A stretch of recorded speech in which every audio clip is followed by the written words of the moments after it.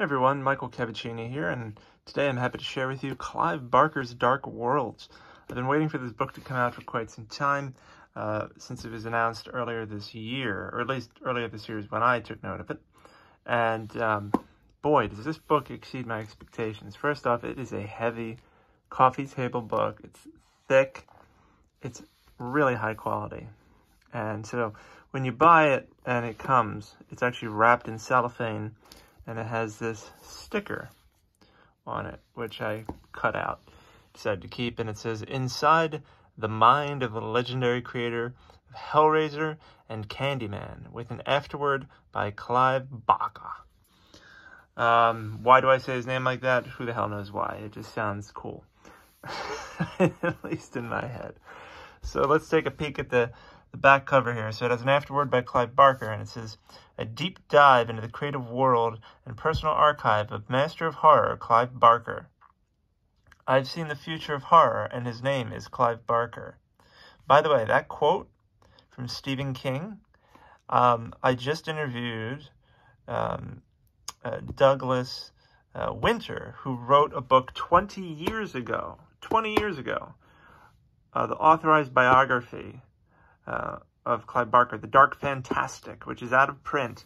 And we talked about when that quote was said by Stephen King. It's a really fascinating story. Make sure to go watch that video of my interview with Douglas Winter to find out all about this quote. It was really interesting. I did not know the story behind it, and I just thought it was fascinating. Anyway, in the mid-'80s, Stephen King inducted a young novelist into the world of great genre writers, and since then, the genius creator has only continued to expand his field of activity within and well beyond horror.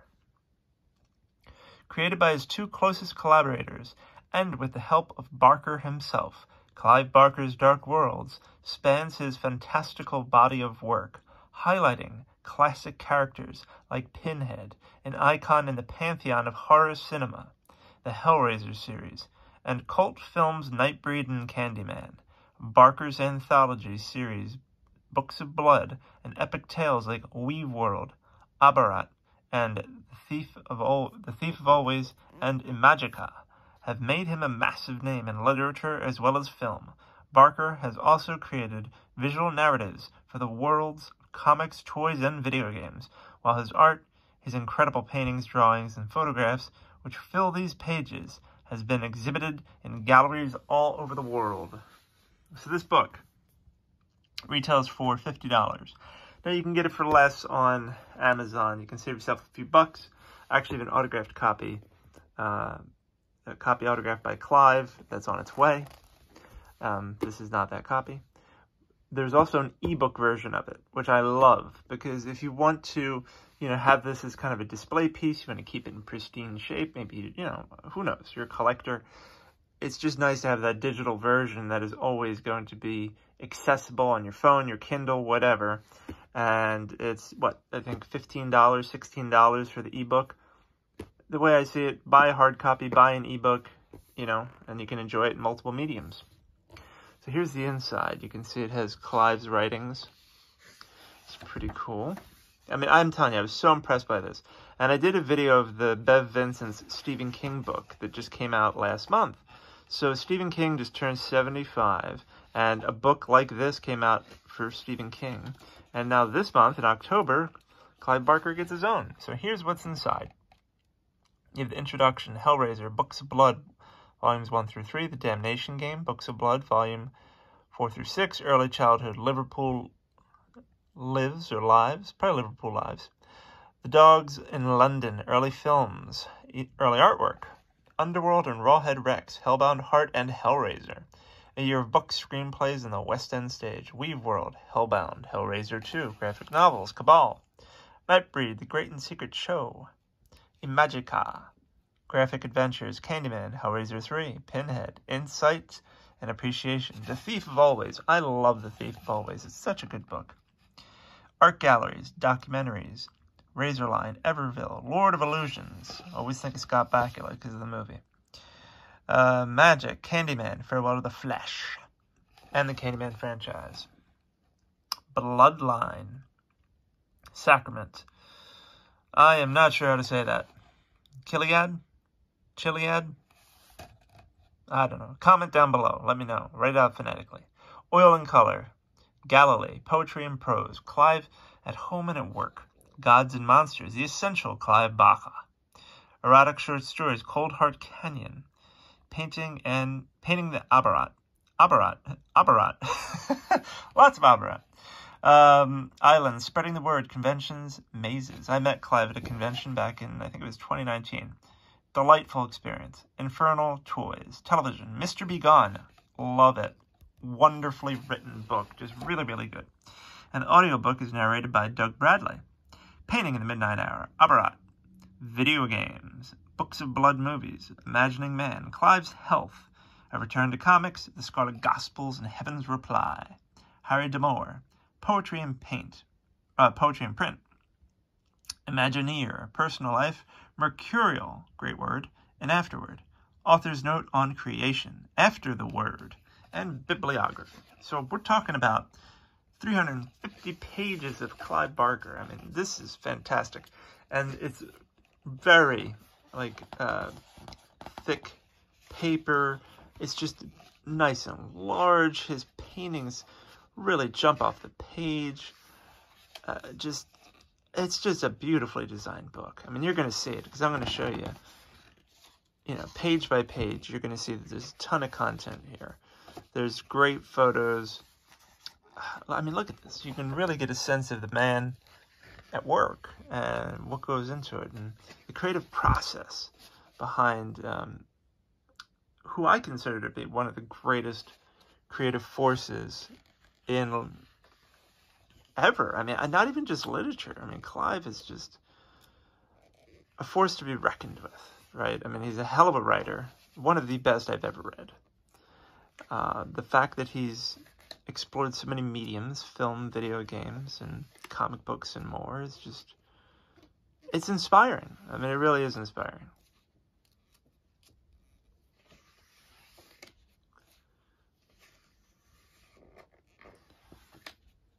And to be able to learn more about him in a book like this is just, I can't wait to dive in even more. I mean, I just got this book the other day, and I've been wanting to share this with you guys so you can check it out and see what's inside, because you might be wondering when you see it on Amazon, you're like, I think to buy the hardback right here, it's $45.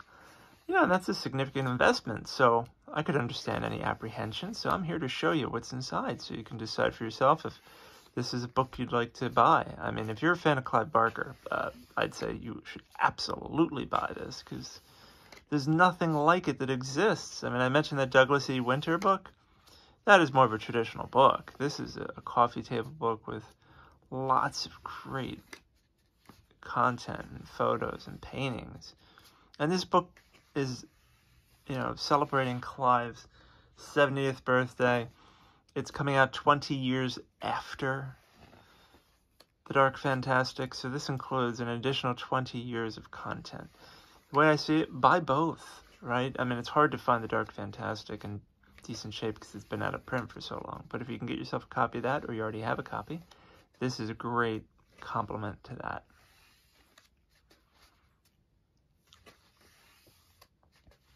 I mean, you could pour over this content for hours on end. Clive and Ashley. And if you haven't watched it, check out my interview with Peter Atkins, where we talked about his relationship with Clive over the years and collaborating with him, and just a delightful person and great discussion. We talked about Hellbound, Hellraiser 2 and Hellraiser 3 and Nightbreed and all sorts of fascinating stories. Graphic novels. There's some really good ones.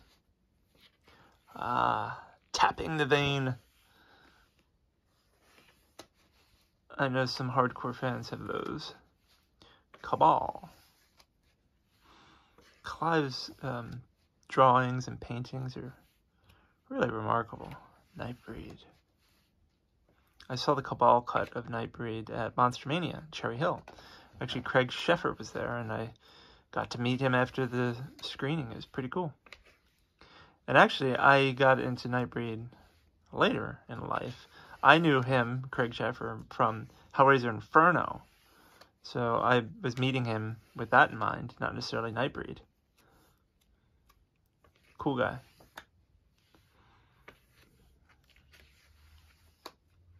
Candyman, which Candyman is hot again because of the Jordan Peele version, the film that recently came out within the past few years, which I think is very good. And right now, as I record this, the new Hellraiser on Hulu is available. Watch my video review of that for my thoughts on Hellraiser. What did you think of it? Feel free to comment down below and let me know. Pinhead. I mean, there's a ton of text here, right? This book, while it is very much a visual piece of art, there is a ton of text. The Thief of Always. I love this artwork. I listened to the audiobook of The Thief of Always, and it just captivated me. It's just an excellent, excellent book, and that's something I appreciate about Clive. Just like Stephen King, he is not just a horror writer. You know, he's branched out. He's written in multiple genres. But look at this. This is gorgeous. Really, Phil and Sarah, who put this book together, did a tremendous job. I mean, very impressed. Can't imagine how many hours and days and months went into pulling this together.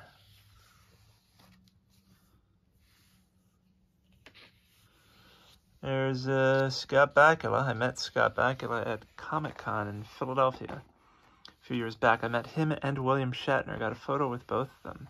Both tremendous talents and terrific guys. And Scott Bakula is very cool. He told me that I reminded him of his good friend Bob Saget. And I've heard that before, but it just made me laugh. Bloodline. I recently watched Bloodline before interviewing Peter Atkins. It's not as bad as I remembered, because, you know, the stories about Bloodline are how atrocious the process was, but it's really not that bad. It's actually a pretty coherent movie, considering.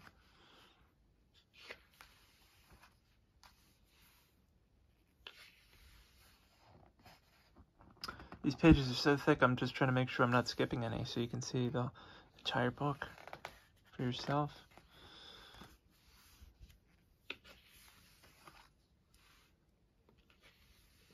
There's a ton of books. I have all of Clive's audiobooks and many of the ebooks and some in print.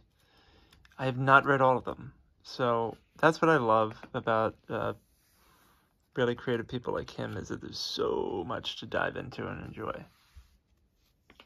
What is this? I love, I hate. That's pretty cool.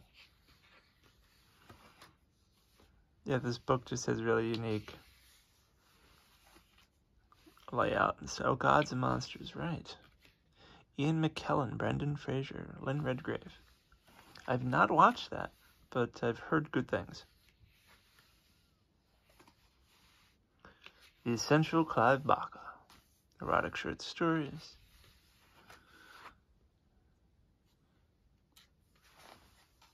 Cold Heart Canyon. That's one that I look forward to diving into. I've heard good things. Abarat. I've heard that there's another book in the works for that, but it's something people have been waiting for forever. And there's Scott Bakula again. Yeah, I mean, look at this artwork. Insane, right? I mean, the detail is just crazy. What a inspiring artist.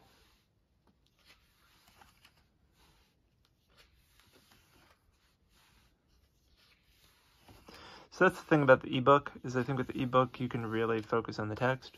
I mean, all of these images are in the ebook, but if you really want to kind of just read this cover to cover, that's a great way to do it. If you have the physical copy right here, you can do the same thing, but this is also a great book just to pop open and kind of dive in wherever you like. I mean, the imagery is easier to appreciate, and probably best displayed in a physical book such as this. I mean, it's really high quality. Where the ebook, it's a little more compressed because they're trying to deliver it to you in a way that is easy and quick to download.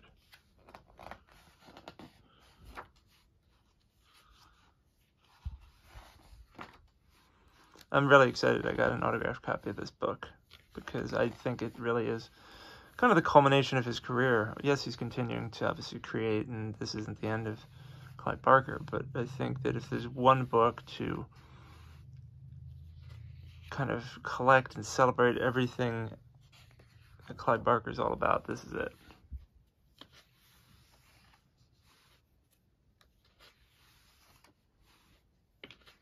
Absolute Midnight. And they've released the Imagineer books, which are kind of quite expensive. The art books, and I've never bought those, but so to have a book like this is a great one to have. Undying, I do have that. Good game. I assume that in here they probably reference Jericho. Yep, Jericho. That's another good one. Got that as well. Midnight Meat Train. I really like this movie. I think it's great with Bradley Cooper, and I think it's an excellent film. I know some people might not feel the same way, but I think it's good. I've never seen that Books of Blood movie. I did see the one that was on Hulu recently. It was okay. Look at this body paint.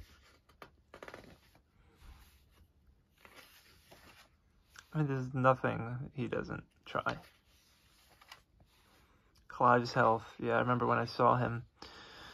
He was actually supposed to be at Monster Mania years earlier, but then this happened where he had his, battle to live. And then he rebounded, and he's still not fully recovered, and who knows if he ever will be. I assume not.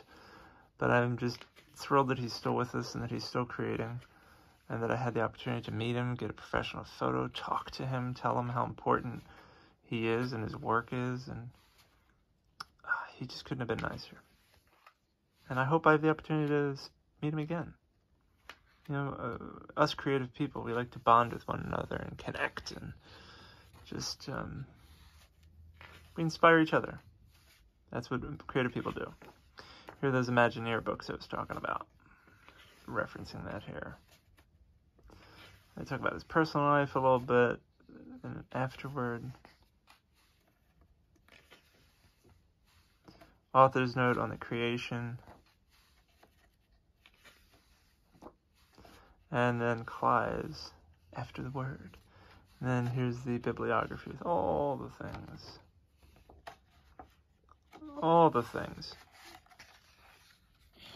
And then there you are. So, what is it exactly? It is 351 pages. And then just like on the front, you have more of Clive's writing. So there you have it. Boop. So Clive Barker's Dark Worlds. It is a hell of a book. I'm actually more impressed by this than I am by the Stephen King book that I recently did a video on. This is just of the highest quality. It's a tome. I mean, I know people use the word tome a lot. This is a tome. It's heavy. It's thick.